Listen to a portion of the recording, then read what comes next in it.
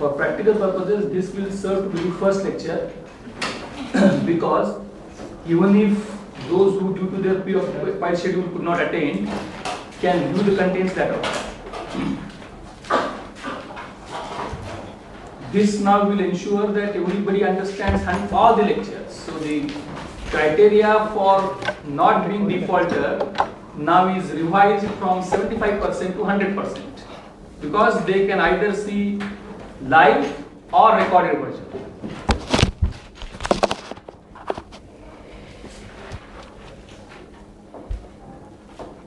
The subject which we are going to deal this time is signals and systems.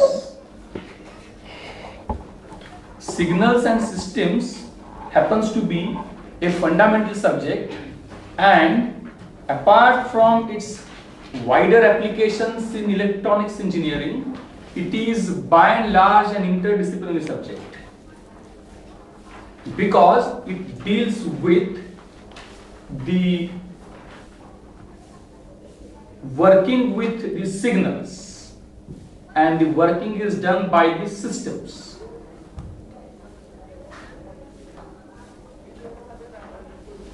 The syllabus contains 6 modules.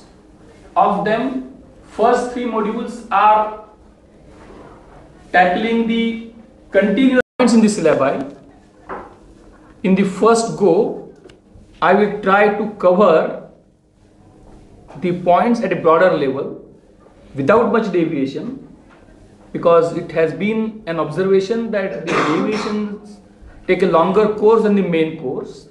So we try to have a suitable modification of dealing with the subject matter. Also, at an initial stage, we will prefer monologue in the sense that if the questions are asked, the very funny way with which the answers are presented by you act as an interrupt for the interrupt service routine, and which never returns back to the main program. Therefore, we will not allow any interrupt to occur. So I will ask the question, I will allow some time for you to think for the answer to yourself, and then I will tell the answer, and it will provide an opportunity for every individual to cross check whether they were otherwise coming to the same answer or not. So with this approach, I am sure that we would be able to comfortably deal with the subject in 60 hours, even though the stipulated hours are 39. And obviously it has got a tutorial slots which we will deal suitably. So let us try to begin with the fundamentals of signal and system in today's first lecture. As I had stated at the beginning itself, now the threshold count for lecture to happen is 1. Right? Because if the videographer student is available, in that case we can go for the lecture, get it recorded, so that other can view it at a time. So we will not waste the crucial time, which itself is a question mark whether time is crucial or not for you people, but it will save in the time. So signal. Signal is considered to be mapping of one variable with other variable. Both these variables are presumed to be single dimensional. The other variable with which the main variable is to be mapped is usually time, or sometimes position, length, but most of the times it is time only. For example, suppose if you are having some heat engine like experiment, in that the temperature at a particular point is the variable of interest. Then what will happen? When the experiment is being conducted, the temperature of that particular point will change, so we can have a plot of temperature versus time. Right? So signal is mapping of one variable with respect to other variable, and usually other variable is time. So as regards to electrical engineering, potential of a point in electric circuit and voltage of that point with respect to obviously a reference, that is ground, with respect to time. So the most popular signal which we deal with in electrical engineering, electronics engineering is V of t, voltage at a particular point with respect to time. Vt is a signal which we will deal mostly with. And obviously it is one dimensional, means voltage possesses a single value which is either positive or negative or zero. If you think of temperature, it doesn't have a negative value. If you look at the absolute temperature, it doesn't have a negative value. But let us not go into those minor details. But just having a glance at minor details is required in the first go, so as to give you a clue, so that those who want to think deep can think deep, those who don't want to think deep will not think deep, those who don't want to think at all will not think at all. So it will serve the purpose of all at once. And then how this, when, so it is signal. So the next question comes, how it is to be represented. How the signal is to be represented. As it is for all the time, if we presume that time starts from now and mark t equal to 0, it will proceed throughout the end till t becomes infinite. It will be a real time signal, it will vary continuously. There may be some requirements in which this all time processing is needed. There may be some requirements in which we are interested in processing it for some time. That's one. So how the signal is to be represented? Then the simple most representation is graphical representation, which represent the signal in its entirety. So we are having time on x-axis and voltage at a time on y-axis, and this we can say a representation of the signal. And if I want to restrict to 1 minute, say t equal to 60 seconds, t equal to 0. So the signal is represented. So voltage is one dimensional signal and its representation is as shown with respect to time. Now in electronics engineering, in image processing, we also come across another type of signal. Let us say black and white picture. A black and white picture. When a black and white picture is there, what do we do? What in voltage signal, time is the reference. Time is the reference variable with respect to which we map the voltage variable. Similarly, for a black and white picture, I am very specific to black and white, because if we go for color, then a multi-dimensional issue comes, which we will also address after some time. So as of now, for a black and white picture, the variable of interest is intensity, which may be a value. 0 is all black, and then some maximum is all white. 0 is all black, and some maximum, let us say, actually it may be infinite, but let us not go into again those details. Some maximum is white, and in that we are having various gray levels. So intensity is the main variable. But what is the reference variable? It is now the position. So it is a two-dimensional reference variable and one-dimensional variable of interest. Are you getting me? One-dimensional variable of interest and two-dimensional reference variable. Then how it is represented? A black and white photo itself is the representation. There is no other way by which you can represent. You can represent with respect to a 3D plot, wherein for white you can give maximum height, for black you can have 0 height, and you can have the frame, and you can have the plot. That will be one other representation. If you go for color, then the variable of interest becomes a multi-dimensional variable with it is presumed that there are three fundamental colors R, G and B, and their relative intensity with respect to each other give us a particular shade, and their overall, what we can say, sum provides us the intensity. like that.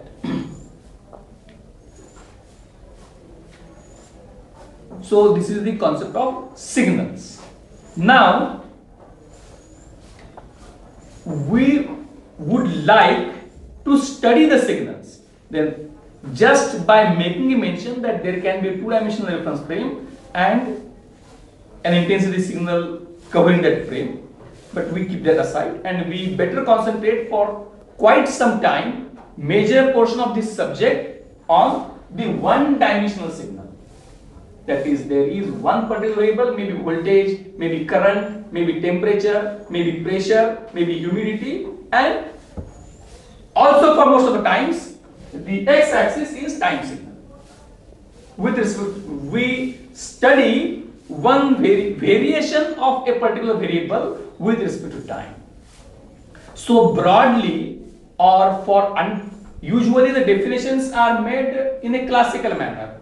Means those exactly describe the principle but is not understood. So therefore we must have a working definition which is understood by us. So let us say for time being that signal is nothing but variation of a particular variable with respect to time.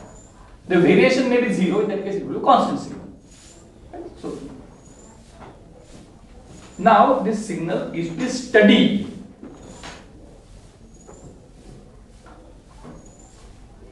Can there be an alternate representation of the signal? Is a question. Now, if the signal is a deterministic signal, in that case, it is possible to write a formula for the signal. For example, a constant signal, I can write Vt equal to 2.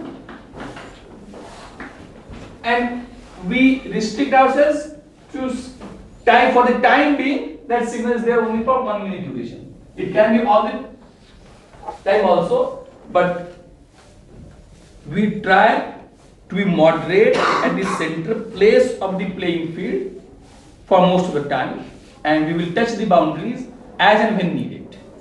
So Vt equal to 2 is a signal. So by a single value, a constant signal, a single value is able to describe the signal entirely. Since it is a continuous signal, it has got to represent it, it will require infinite values with infinite resolution. Why? Because at every point of time, at every instant, there has to be a value, and it can take any value between, say, minus infinity to plus infinity ideally, but let us say minus Vmin to plus Vmax, minus Vmin or minus V1 to plus V2. So it can take any value. So as it can take any value, the only way with which we can represent it is a graph. But if the signal is deterministic, then you can represent like this. 2. Then you can represent some signals like sine t and so on. So deterministic signals may be represented by some formulae. You can have a polynomial signal like a2t square plus a1t plus a0. This can be. Or it can be in reverse way. It can be a0 plus a1t plus a2t square and like that. So it will require these, to represent a signal, you may need these many constants. So if the constants are finite, then the signal is deterministic. If the constants which are required to represent the signal are, now again, this a0, a1, a2 are continuous variables. They can take any value. You can't represent it using digits. A0 can take any value. It's a continuous variable. So if you are able to describe the signal by using finite number of continuous variables, then the signal is deterministic. And if you are unable to describe, means that for every point, there is no way by which, there is no other way except you have to specify its value itself. So if you require infinite constants to describe the entire signal, then it is a non-deterministic signal, random signal.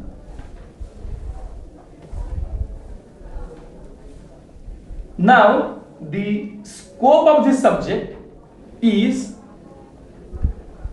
to study whether this is one way with which we can represent, but it is not in mathematical way. This you can't. This is not portable. This representation is not portable. The only way by which it can be made portable is to have this picture, give it to the other, and so on. Because there is no shorter way of representing the signal. Then there may be multiple ways. It is presumed that analog is infinite resolution, means you can have any value. But if you want to put it on a computer, then you have to discretize it. Discretize it on both domains. Discretize it on both domains. To be very much particular, means you can't describe this signal by an array of numbers.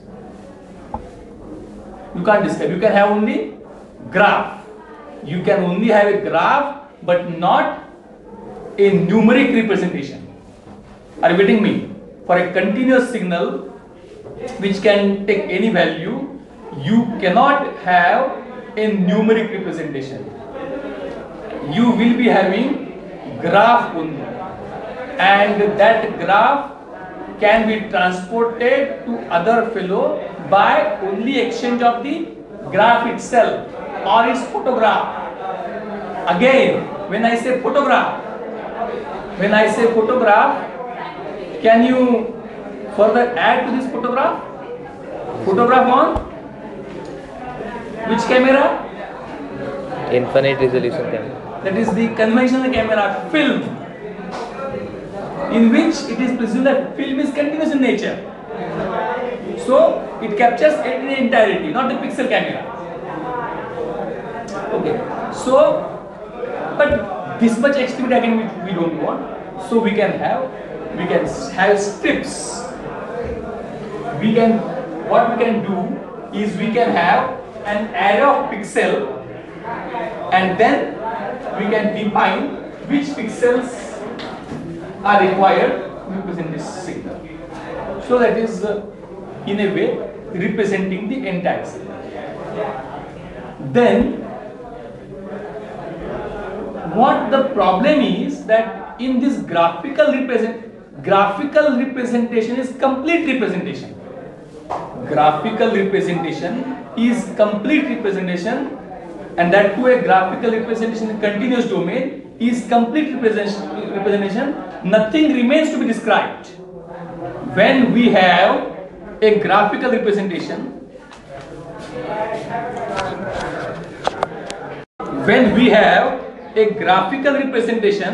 nothing remains to be described. So it's full. But as it is full, suppose if there is no camera, you are shown this signal, no recording mechanism is available to as of now, and your absent friend asks you, what was the type of signal? Are you getting my question? I am trying my level best to simplify. Beyond this limit, there is no simplification possible. Are you getting me? A signal is a graph. Means graph is the ultimate representation of the signal. And I am again for 1 minute duration. So you come to the lecture, you see the signal, and tomorrow there will be a test, and in which it's open question test. Open question test is students come for the lecture today, they see the signal, And the question for tomorrow's test is draw the same signal.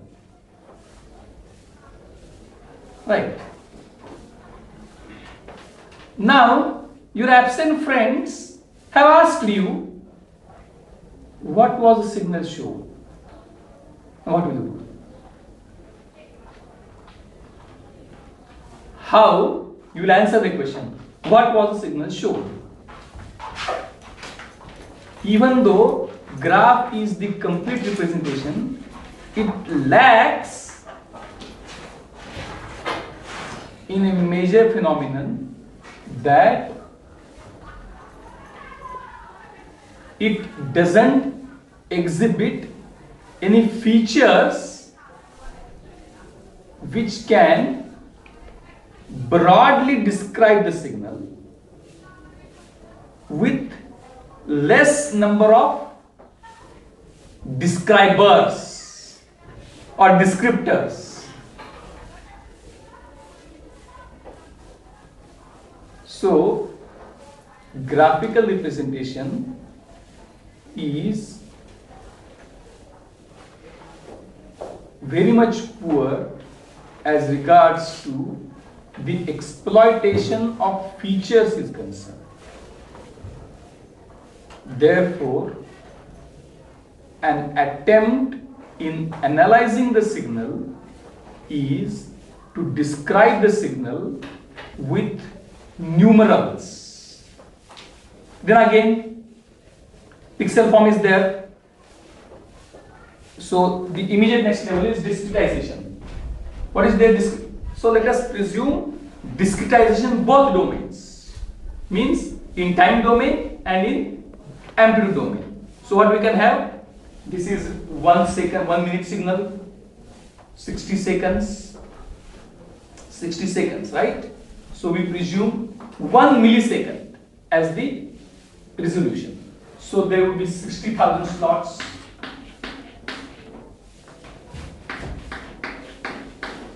And there will be some dynamic range. And we say that a 32-bit floating point representation is much enough to describe it neatly. So, for each delta t, I get how many points? 1 4-byte value. So, I get 60,000, 240 bytes is the info. Is it clear? Means what I have? For first time slot, what was the value? So, each time slot describes the single value, closest value, correct? Closest means if value is this,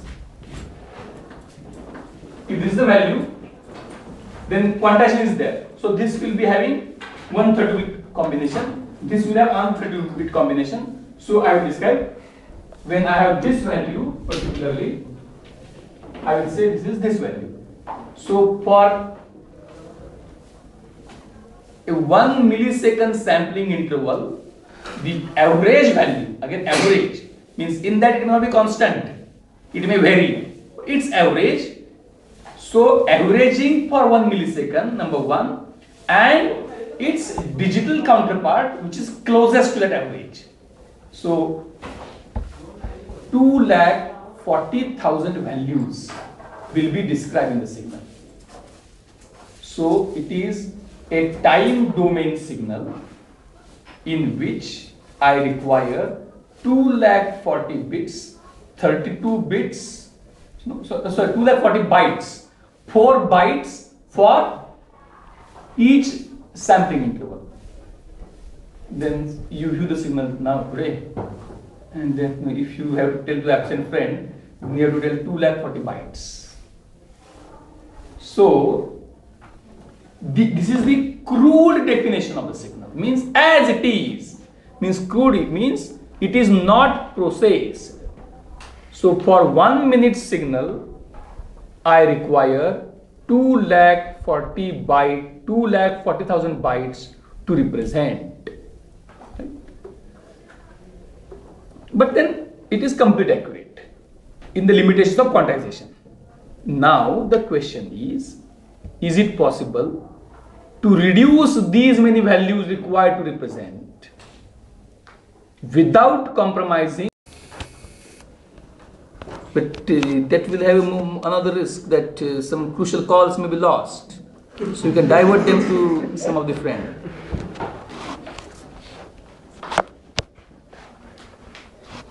Okay. So this is now the brief introduction of signals. We will come to the details as the subject gets unfolded in lectures to come. Now the next question is of systems. Next question is of systems.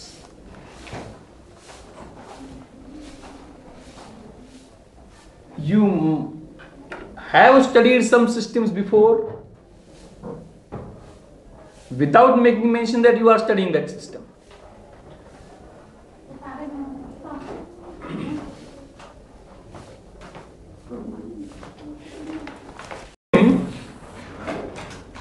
System is that which works on the signal and produces another signal. System works on one means we can have a concept of a signal acting as an input to the system and a signal emerging out of the system as an output from the system. So there is a concept of input signal and an output signal.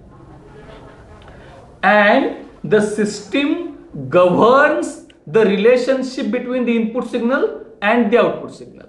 The input signal and output signal may be same variable signals like in an amplifier, or may be different variable signals like a moving coil voltmeter. With advanced technology readily available today, you might not have got the opportunity to see a moving coil voltmeter. But if you had an opportunity to see a moving coil voltmeter, in that case you must easily identify what is the input signal to the voltmeter? Voltage signal. And what is the output signal from a moving coil voltmeter? Deflection or angle. So V in T is the input signal and theta OT is the output signal. And there will be some relationship. There will be some it's a proportional relationship. It's a constant of proportionality. So theta OT is equal to K V in T is the relationship. But we need not go to that. We can have a simple relationship. Actually, it's a classical example to discuss. Then can I have, let us say the constant of proportionality is what we can say 0.1 radian per volt. The constant of proportionality is 0.1 radian per volt. So theta OT is equal to 0.1 V in T. Theta OT is equal to 0.1 V in T. Then can we have this relationship for a moving coil voltmeter? Can we design such a voltmeter which will have a relationship of theta O is the output angle, then the output variable is angle and the input variable is voltage. Theta OT is equal to 0.1 V in T. Theta OT is equal to 0.1 V in T. Do you believe that it would be possible to design and construct such a moving coil voltmeter which would be responding instantaneously? And that is not possible because for a moving coil voltmeter, looking at the way with which the coil deflects, we can easily understand that such instantaneous response is impossible. Such instantaneous response is impossible. So we cannot have this relationship. What relationship we can have, to that we shall come after some time. But in general, we can conclude that what is a system? A system is that which works on input signal and produces an output signal. So each system has its own property, maybe gain in this case. If you apply same input to different systems, it will produce different outputs. If you apply different inputs to same system, still it will produce different outputs. So a system has got its own characteristic equation, which is usually called as a transfer function. Transfer function is the characteristic of the system. We have an input signal, we have a transfer function of the system, then based on the input signal and based on the transfer function of the system, we get an output signal. Then in this subject, we are going to study signals, we are going to study systems, and we are going to study what is going to happen if a signal which we have studied is having some features or parameters, a system which we have studied which is having some features or parameters. What will happen if a signal which we have studied is applied to a system which we have studied? Then are we in a position to calculate what output signal it will generate? Even though at an initial stage it looks like to be very simple one, we are studying at this stage not means there is no requirement that whatever system which we suggest must exist in practice. It's a hypothetical study.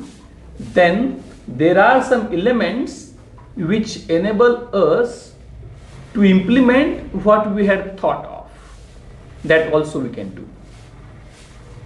So we talk of a system, and obviously when we talk of a system, signal is inbuilt, because if we apply no input to the system, then it's of no use. So system by default consists of a signal. Then let us take this moving coil voltmeter is also an amplifier in some sense, wherein there is a concept of gain. Input variable is there, output variable is there. The gain will have units now. Gain will not be unitless. Gain will have units. Angle, radians per volt will be the units for gain. But let us not waste time in that, because you have not seen such a voltmeter. Let us consider a simple amplifier.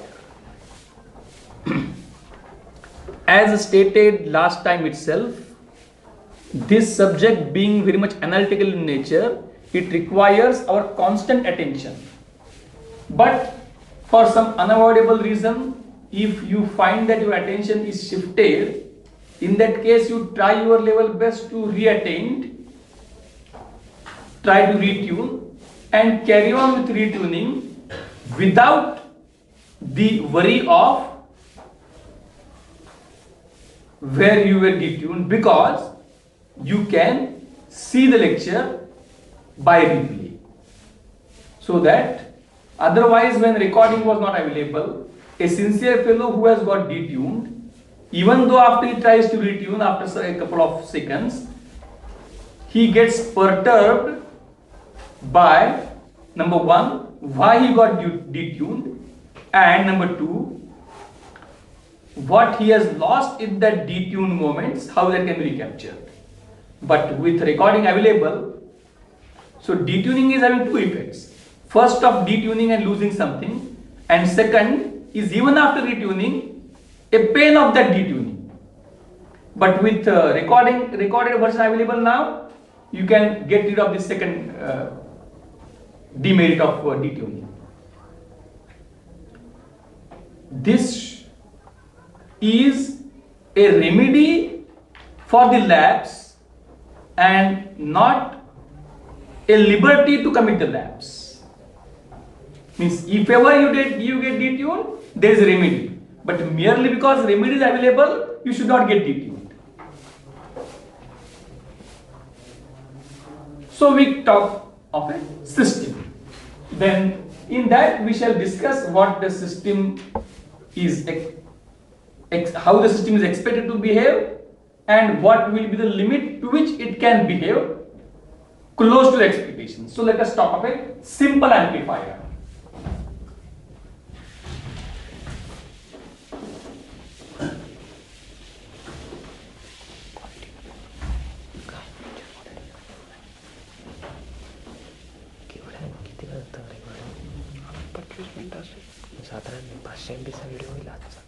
Let us have a simple amplifier of gain 5.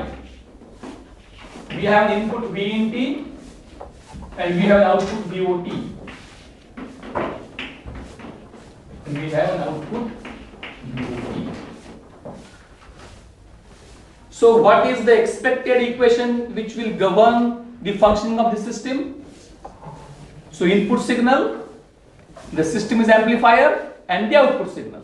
So naturally it goes without saying that it should have VOT is equal to 5 into VIT. VOT is equal to 5 into VIT.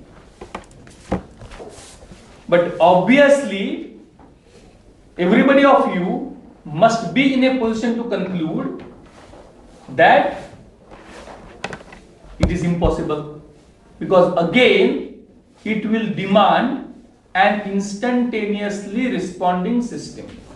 Even though the electronic components operate at a larger speed as compared to the moving coil voltmeter, but naturally they cannot operate at infinite speed. So instantaneous response from any system which is a real time system, which is to be made up of physical components, is impossible. Therefore, this is a non-realizable equation of the system. This is a non-realizable equation of a system, an amplifier of gain 5.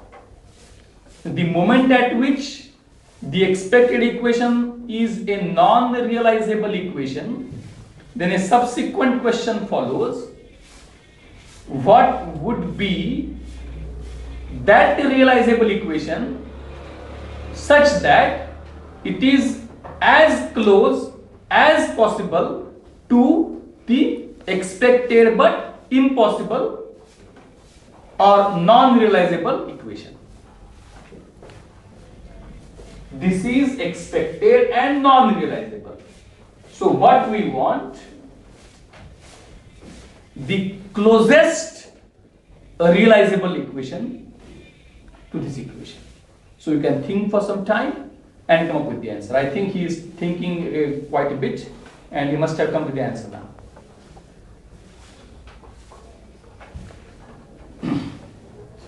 So what is the closest equation now to this? In concluding that the equation shown is non-realizable, the constraint was inability of the system to respond instantaneously. So if that requirement is taken off, we can realize the system. So what would be the system which you would like to realize? At this question, I take a pause of 2 minutes and I would like to seek answers from you, 1 or 2 answers on which I can deliberate further. So the question is quite clear.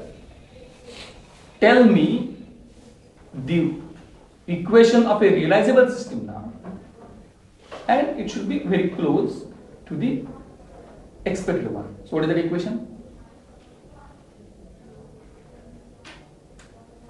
V of t plus delta t equal to 5v0 v in t. Right. As expected, what was the problem? Problem was inability to instantly respond. So he has said, I will just modify. He has suggested very correctly, his approach is also right, but it is just what we can say representation change, that VOT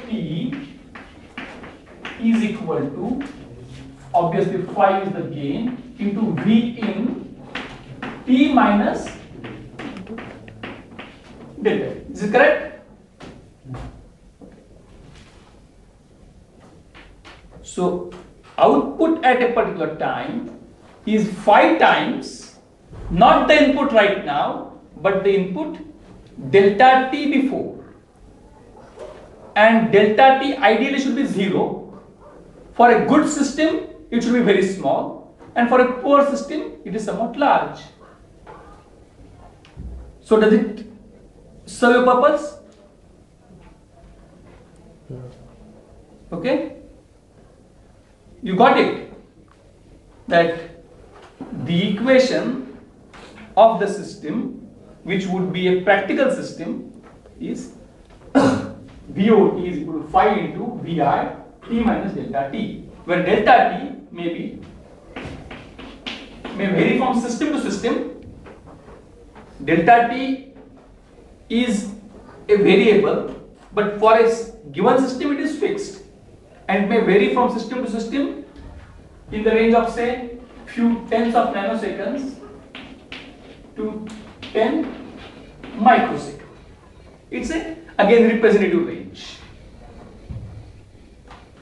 Will it be all right? Yes or no?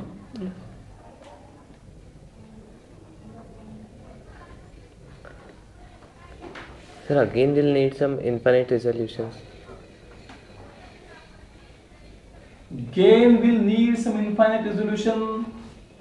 What you say is correct, but let us presume that when I say 5, I am not insistent on 5. Means what he said is actually correct. It also leads us to a new principle of uncertainty. You cannot design a system for a given value, or you cannot find out the value of a given system.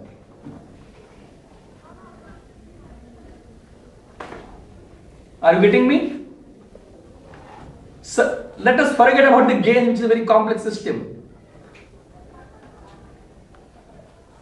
Suppose if you are cutting the sticks and you are asked to cut the stick of some given length, then you can't cut a stick of that length. Or if you are told to tell what is the length of the exact stick, you can't tell. Or no, I think it's a repetition. Two specific things cannot be equal and vice versa. Any two given things means you cannot have. Suppose if you have a matchbox factory, and in that matchbox factory the wooden small sticks are cut and ample number of sticks are available, then you choose any two sticks, those will not be of equal length.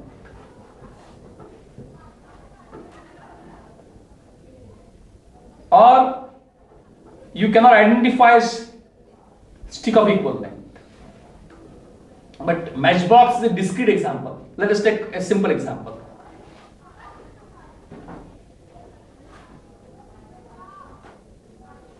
The height from mean sea level. This point is having some height. This point is having some other height. Take any two given points, they will not be of same height.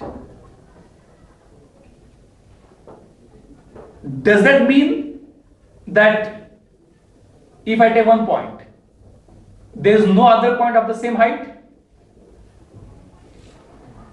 It is there, but you can't show that.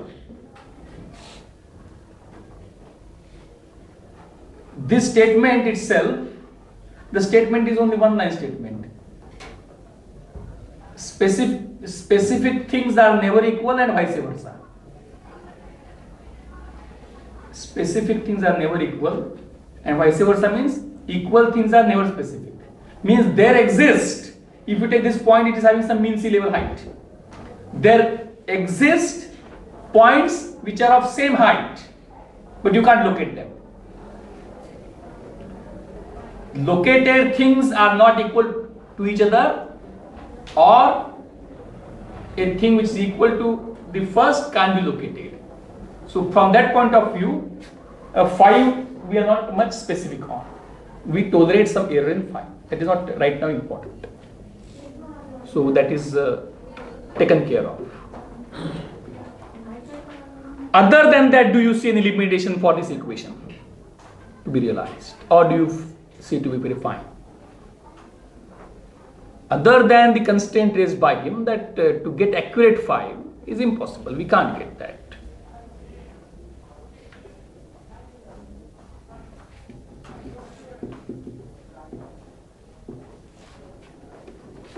Let us check for the opportunity further.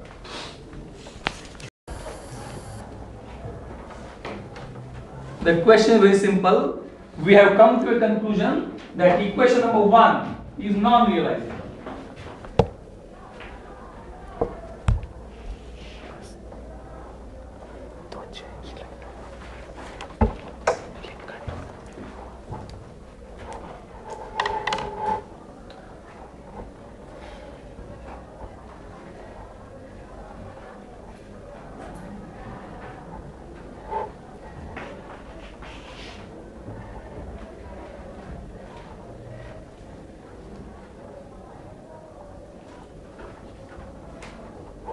That equation number 1 is non-realizable, therefore we are working at equation number 2, and means equation number 2 is a realizable approximation of non-realizable equation number 1. Do you agree?